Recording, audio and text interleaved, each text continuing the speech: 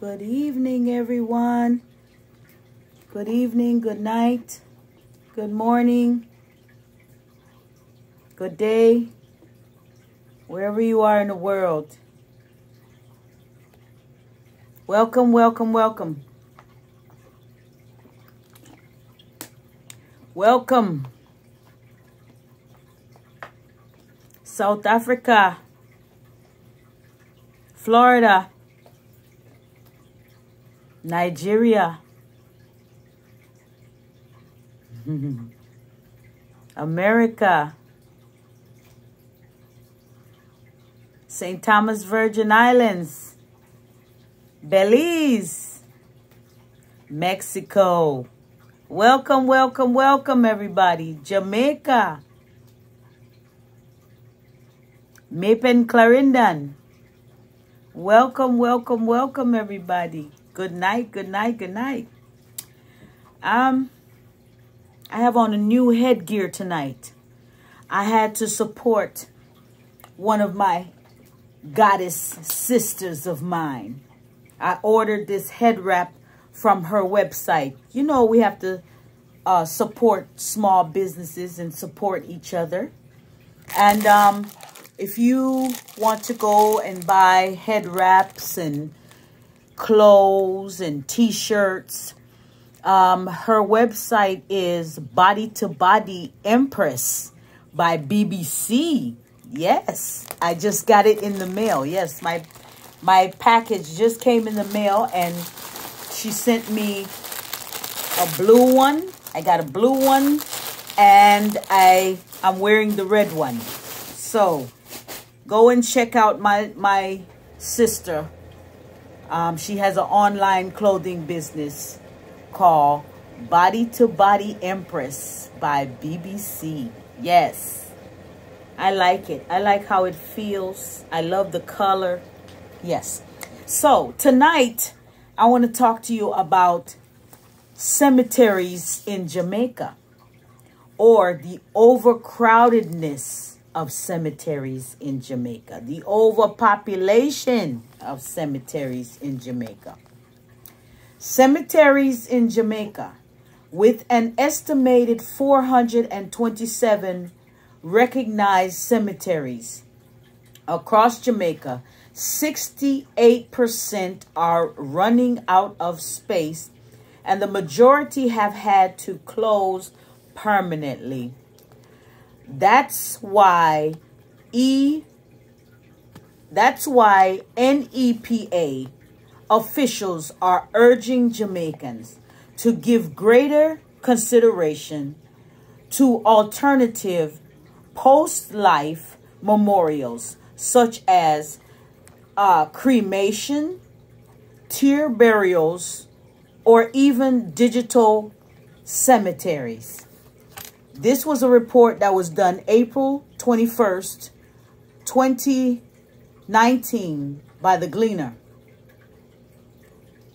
NEPA is the National Environmental Policy Act, United States environmental law that promotes the environment of the enhancement of the environment, and established the President's Council on Environmental Equality or Quality. I'm going to say that again. The NEPA is the National Environmental Policy Act of the United States, environmental law that promotes the enhancement of the environment, and established the President's Council on the Environmental Quality. The law was enacted on January 1st, 1970.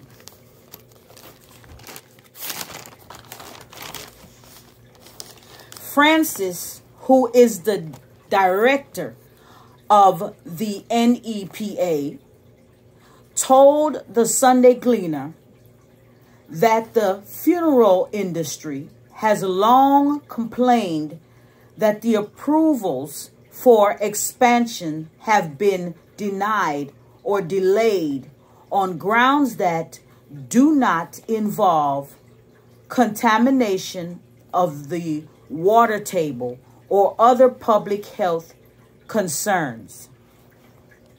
But Francis insists that multiple factors have to be taken into consideration before approvals are granted, including clamor that the burial places hurt real estate value.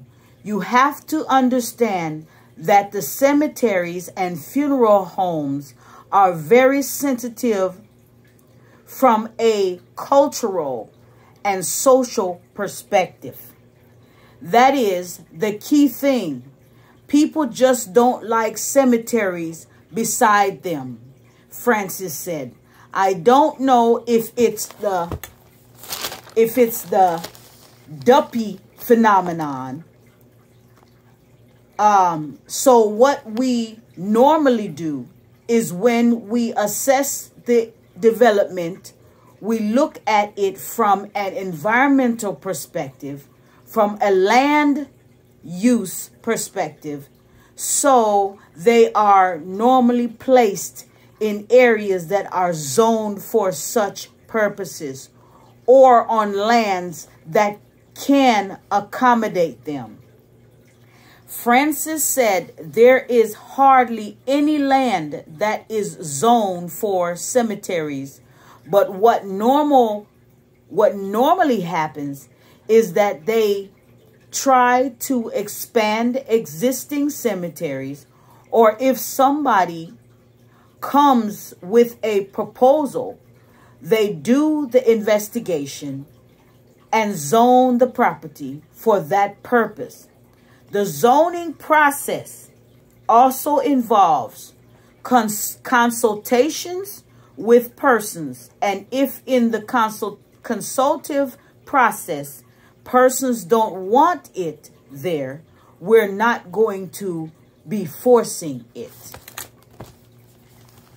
Francis assured that environmental impact assessments are done before the expansion of cemeteries are approved, as well as for prospective burial grounds that multiple authorities are seeking to develop.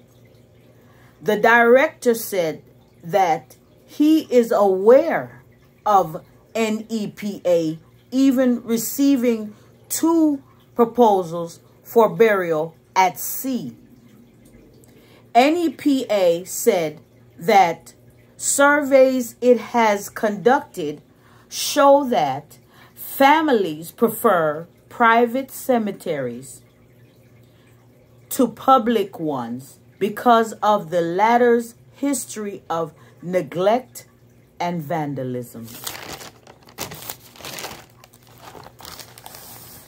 From 2004 to 2013, there were 24 applications for funeral homes and cemeteries. Since 2014, there were 32 applications, which represent an increase of 33% between 2014 and the present time. Around 5 applications have been approved. A lot of people don't realize that a lot of Jamaicans want to come home and to be buried. So if we don't treat it seriously and look on the various approaches, we're going to have issues. We're going to have to find one of those solutions. But we know we cannot continue to expand and use up the valuable land resources that we have. We just cannot do that, said Francis. I did this story about the overpopulation of cemeteries and the lack of land for cemeteries for a reason. And one of the reasons that I did this story is because I want to bring awareness to Jamaicans around the world that when your loved one pass away in a foreign country and you want to bring that family member home to Jamaica to bury them, these are the issues that you're going to have to face because of the overpopulation of grave sites and cemeteries. That's one of the issues. Another issue could be the high crime rate could be part of the reason why we have to bury so many people. Because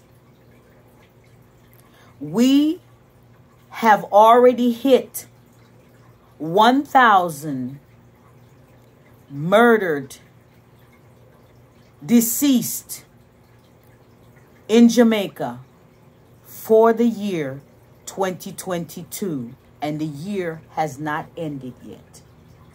So we have a high rate of murder and crime.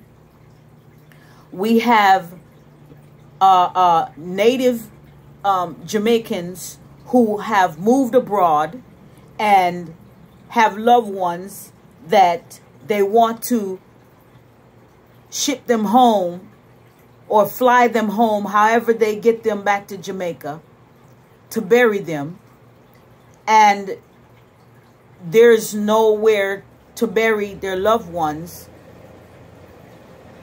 They can't even plan ahead and prepare and buy a cemetery space or plot for their loved one because there is no spaces. They're actually encouraging people now to cremate their loved ones or to have a burial at sea. There is a big real estate issue also involved in this because the land of Jamaica is a high resource for the economy as far as money. And a lot of the land is so rich in resources, they don't want to take that land and use it for a cemetery. So we have a lot of issues going on because of the overpopulation of cemeteries in Jamaica. Now, like I said before, this information might not be important to some people. If you are watching this and this is not important to you, then disregard this video. But I'm making you aware of the things that are going on in Jamaica. If you are preparing for burial plots and for shipping your loved one home to be buried in Jamaica or on the island of Jamaica, you're going to come up on, if you haven't already made plans and you don't have a land that you've already bought and established for your burial of your loved one, you're most likely going to have burial issues when it's time to bring your loved one home to Jamaica to bury them. Because there's an overpopulation of cemeteries. 427 cemeteries. And there is no more room for any more cemeteries. So my question is, what is the solution to this problem? Maybe one of the solutions is bring the crime rate down, bring the murder rate down, bring the death rate down. That might help.